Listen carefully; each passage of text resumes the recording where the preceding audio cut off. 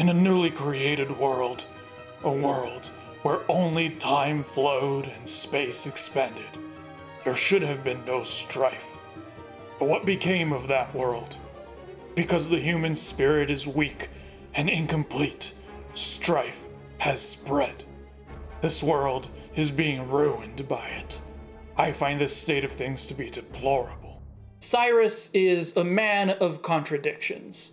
It may be hard to see that at first, considering he is incredibly headstrong in his position, unwavering in his belief that spirit is the root of all that is wrong with the world. And I admit that I did not give him a second thought any of the times that I played through Sinnoh.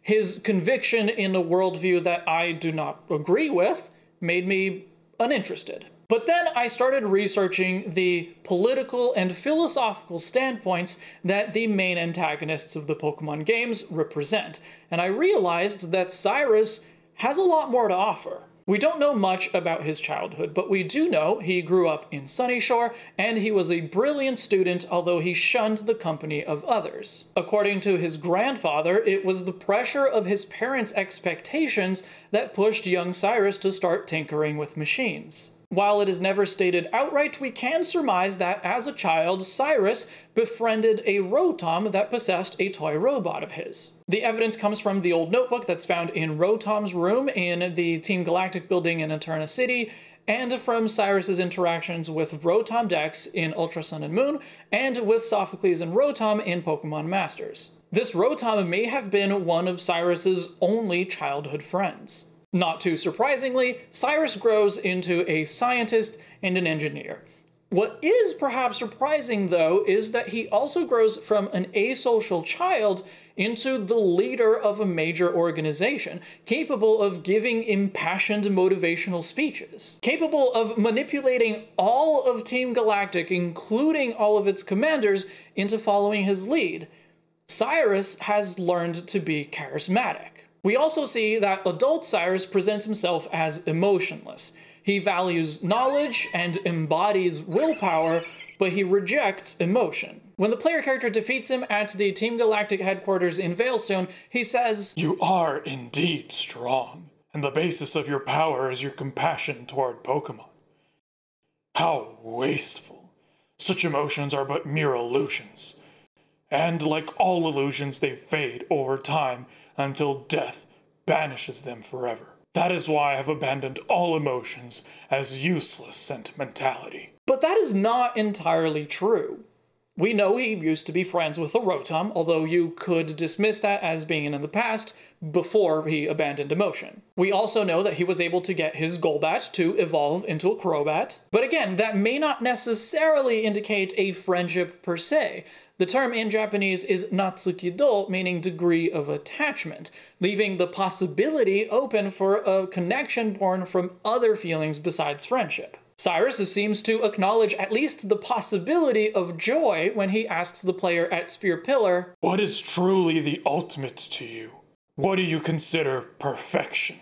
The most beautiful thing, the joy that shines the brightest?" And we know Cyrus has not abandoned all emotions, at least not successfully. When he's defeated in the Distortion world, he bursts and admits that he feels rage, hatred, frustration. He singles out negative emotions.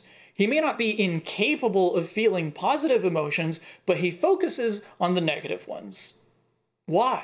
Let's get an expert opinion in here. My name is Gano Hasanbegovic. I have a master's degree in mental health counseling. I am currently an associate mental health counselor, and I also have a bachelor's degree in psychology and philosophy. In particular, my philosophy degree focused on ethics. In my experience and training as a therapist, early childhood traumas can create developmental issues in understanding and processing emotion. Sometimes people who are on the spectrum of autism disorders can struggle with social situations in life because they have a hard time processing and understanding their own emotions, and have a hard time picking up on other people's emotional expressions through body language and facial expressions and voice tone and things like that. Another thing is antisocial personality disorder. In the media, it's often portrayed as, people who are like serial killers or mass murderers or Hitler type folks. But it's actually a little more common than that, and also doesn't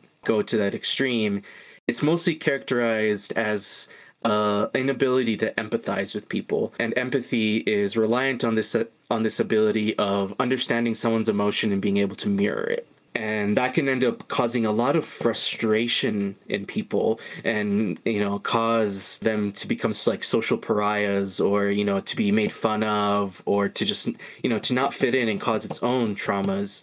It can be understandable for someone dealing with this barrier of emotion to then decide that emotion is stupid and bad. I'm not good at it. Why do people do things based on emotion? It makes no sense whatsoever. I hate it. I don't get it. We often see that people try to cope with difficult emotions by shutting them away, saying like, okay, I need to get rid of them. I need to not feel them. The thing with emotions is we humans can't selectively shut out emotions. If we shut out some emotions, we end up shutting them all out. A lot of the times we see people who spend so much time shutting out their emotions to try to cope. The best that they can do is get to numbness. And it's like, that's what a good day means for them. It means that they feel numb and they feel nothing. No happiness, no sadness, nothing like that. It kind of creates this situation where you don't find yourself in situations where you're creating happiness, where happiness can even come out, but situations where the sadness can come out still arise. So it's like you're trying to shut out your emotions, which usually can't happen 100% of the time and isn't a perfect process. But then events keep triggering you and keep happening to bring up the bad emotions.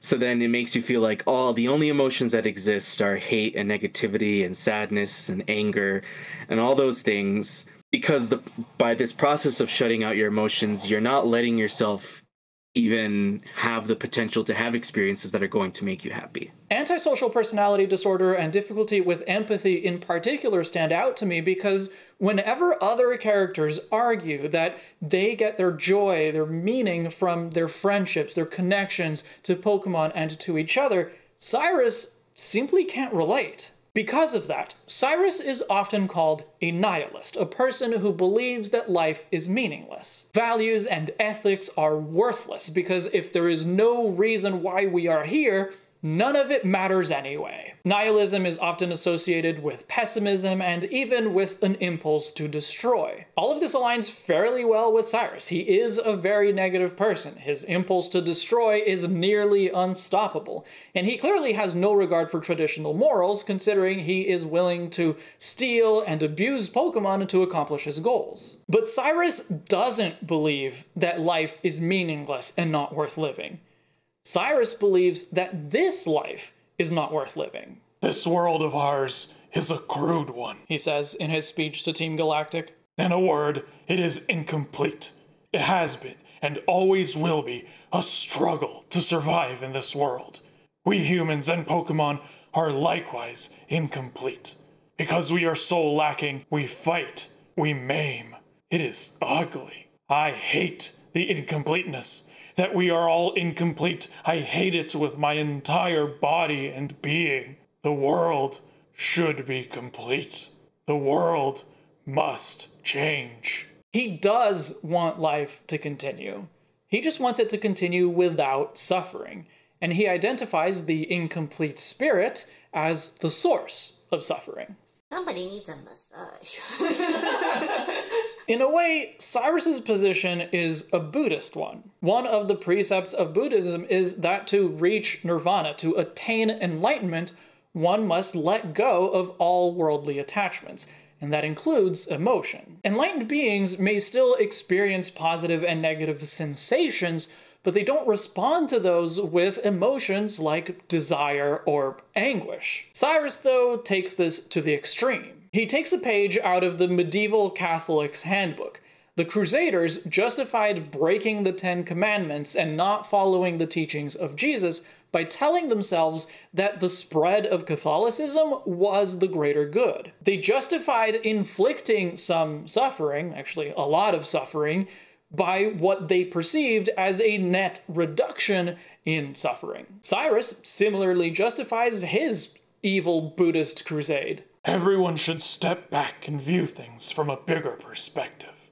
Yes, a bigger perspective, one that is on a universal scale. My name is Cyrus. I seek the power to create a new world, a world without strife. To Cyrus, the incomplete spirit is the source of suffering.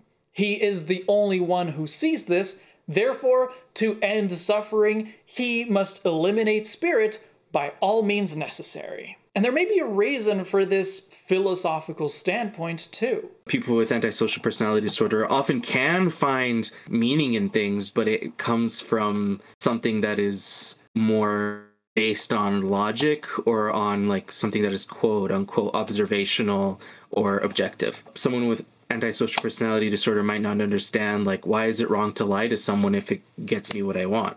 But they can understand, for example, lying can be bad because then it'll create negative consequences for other people, which will create all these other bad things, and I shouldn't do that because it'll end up being worse for me. Or worse for other things. So like Cyrus, we see that he does care that people experience suffering, and he does care that there are problems in the world. That doesn't preclude him from having an issue with empathy. His care could come from this logical thought process of like, I experience problems in my life. I see other people experience problems in their lives. These problems kind of come from emotions. It's probably better for everyone if no one experiences problems. People can live smoother lives. So therefore, emotion is bad, and we should create a world where people don't make problems and suffering. This ends up lending itself to a philosophical standpoint called consequentialism, where what matters is logic and consequences and being able to like mathematically suss out what is a good and bad decision based on what the consequences are. For example, stealing a Pokémon causes both the Pokémon and its original trainer to feel sad. Therefore, it's a bad thing to do. But if by stealing a Pokémon you can save 10 lives, it's a good thing to do. The positive value of saving 10 lives is greater than the negative value of inflicting sadness on 2 individuals. So the balance of morality shifts. This seems like what Cyrus has drawn himself to, and it makes sense because if someone who relies on logic hates emotion, they would kind of draw themselves to an external ethical standpoint that is all based on trying to make emotionless, logical, mathematical decisions for what is good and bad. Cyrus is quite Machiavellian. The end justifies the means is the common way of summarizing the ethical views of Niccolò Machiavelli. He argued that cruelties could be used for positive outcomes. Lying, manipulation, theft, even murder might all be justified by a desired outcome. And while Cyrus is not often deliberately cruel, for example, when he's finished with the Lake Guardians, he lets the player release them, he certainly has no problem using cruelty to serve his greater purpose. Mars kidnaps the staff of Valley Windworks to steal energy, Charon hurts the Lake Guardians to create the Red Chain, Cyrus himself admits to lying to his minions to keep them compliant. You heard my speech, I take it. A big lie, of course. It's true insofar as my intention is to create a new world. But that world isn't for the likes of Team Galactic. I seek an entirely new world solely for myself. If not, it could never be the complete and perfect world. You've seen my minions of Team Galactic. You yourself must know that they are uniformly useless and incomplete. I was always a little confused by his choice of the word incomplete. Cyrus never explains what it is that he thinks is missing. The word he uses in Japanese is hukanzen, which can translate to incomplete, but also to imperfect or defective. So I asked translator Nob Ogasawara if he remembered why he made that choice. He says, I think I wanted to convey Cyrus's arrogance in believing that he was the missing piece in completing the evolution of humanity. That is, of course, consistent with Cyrus's blatant God complex. He says it explicitly. This world cannot be molded into the ultimate world I seek. It's far easier to create an entirely new world than to change this one. A new world in which I am the ruler of all things.